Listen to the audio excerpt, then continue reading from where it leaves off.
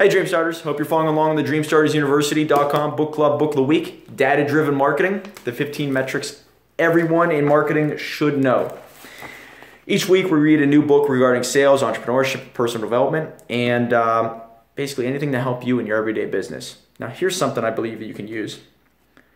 Remember, focus on the number one metric, which is the essential awareness metric, brand awareness, which is the ability to recall a product or service.